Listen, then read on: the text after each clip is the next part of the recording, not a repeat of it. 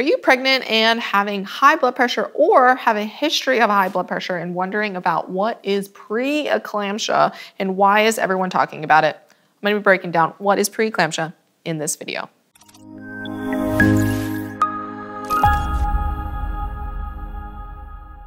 Welcome to the Mama Stay Fit YouTube channel. I'm Roxanne. I'm a labor and delivery nurse and student midwife, and I'm going to be talking all about preeclampsia or high blood pressure during pregnancy. There are three main types of high blood pressure during pregnancy. One, chronic hypertension. So this is high blood pressure that occurred before 20 weeks and either could be newly diagnosed during that first 20 weeks pregnancy or pre-existing. So you had high blood pressure coming in. The next one would be gestational hypertension. So this is high blood pressure that develops after 20 weeks and specifically a blood pressure greater than 140/90. But with that, if you have one, not a big deal. The big deal is when you've had two elevated blood pressures and they have to have occurred greater than 4 hours apart. If like you had one at your 28-week appointment and then again at your 32-week appointment, you also had an elevated blood pressure, this is when you would be considered having gestational hypertension. But that is the only thing that's present with gestational hypertension is that elevated blood pressure. The last option is preeclampsia. So preeclampsia is that elevated blood pressure of either 140/90 along with what's called proteinuria. So this is protein, elevated protein within our urine. This is not ideal. So if you have either that 140/90 with proteinuria, this is what we would consider preeclampsia. This one is a little bit more serious because with preeclampsia, other than gestational hypertension, this is when we have like actual organ damage occurring and like your body itself is being like responding to that elevated blood pressure, and it could lead to some negative side effects. So risks that we're having with preeclampsia that we're worried about is one, that organ damage is going to occur.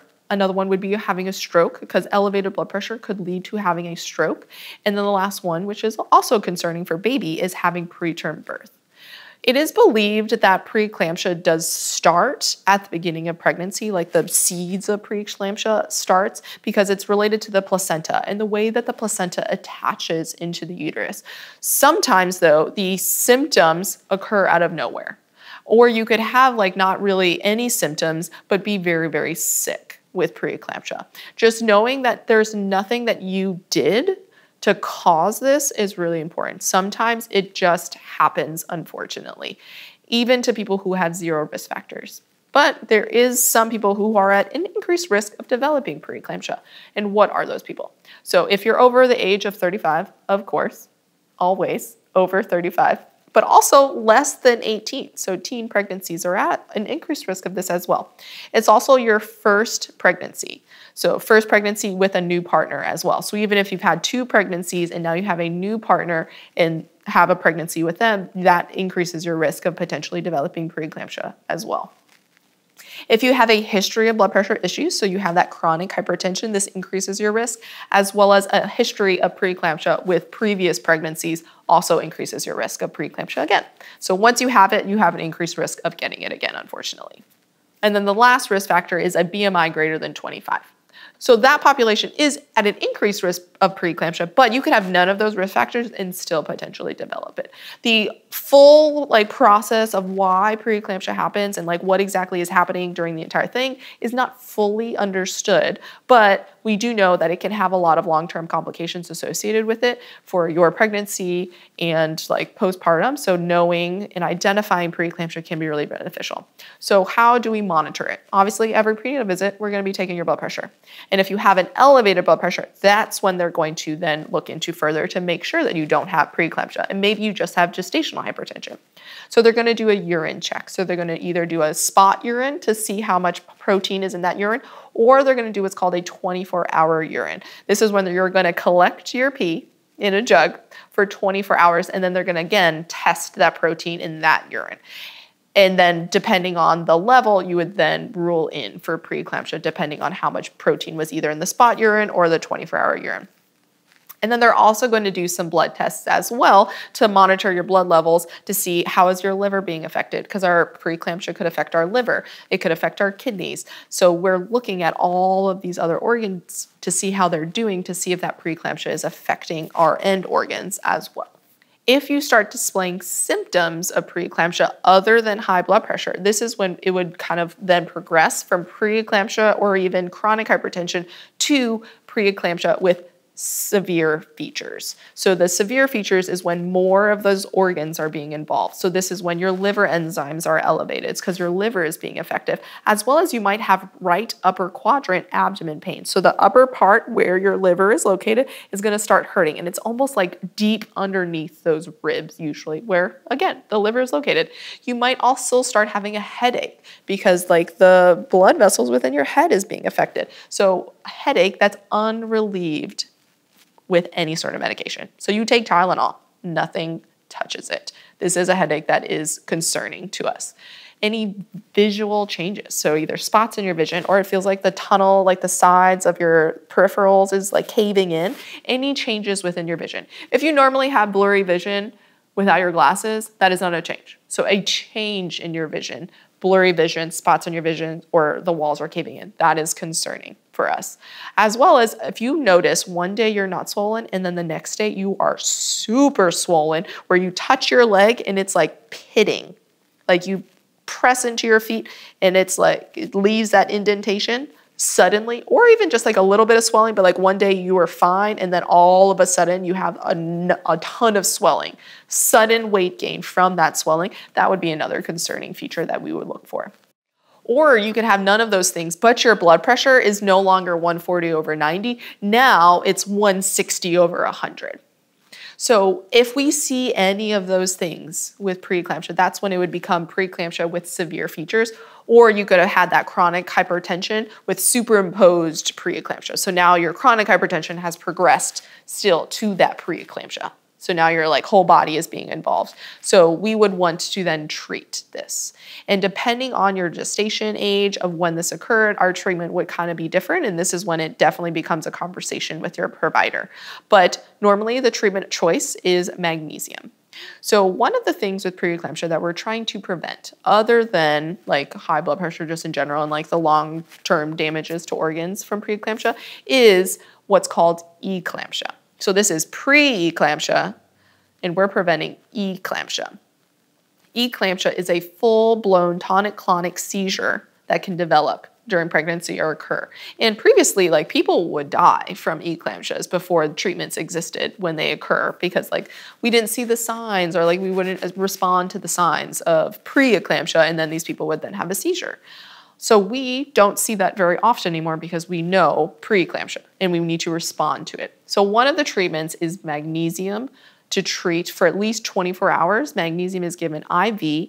If you've ever used magnesium, it makes you sleepy. So similarly, we're giving you a ton of magnesium to kind of relax the muscles and nerve response, as well as makes you kind of feel like you have the flu and not feel great.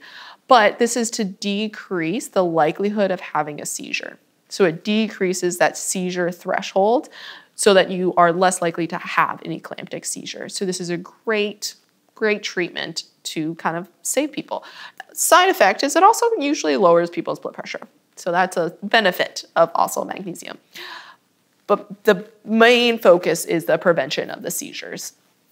So we give them magnesium to prevent the seizures from coming, and then this becomes a conversation of whether we move to birth or we continue to kind of monitor baby and see if we can continue to stay pregnant, depending on the severity.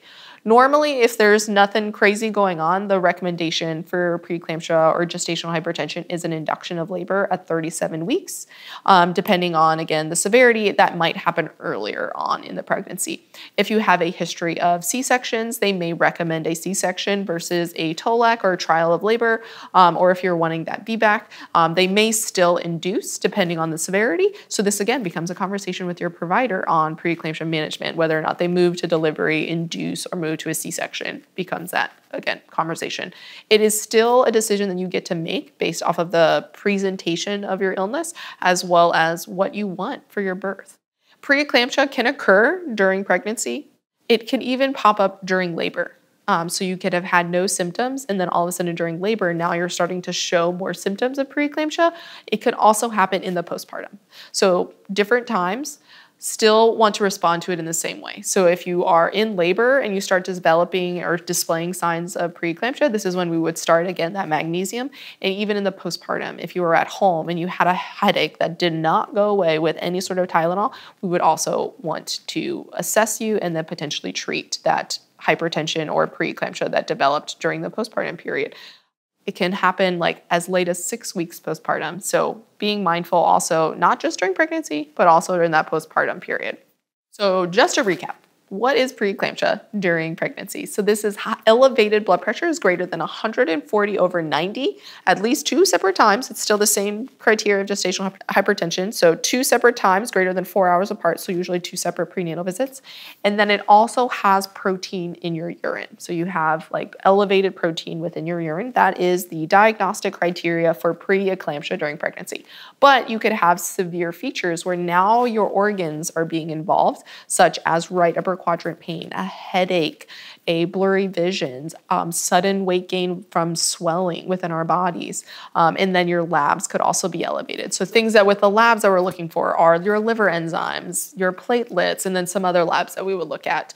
Those tell us whether or not the organs are now also being involved.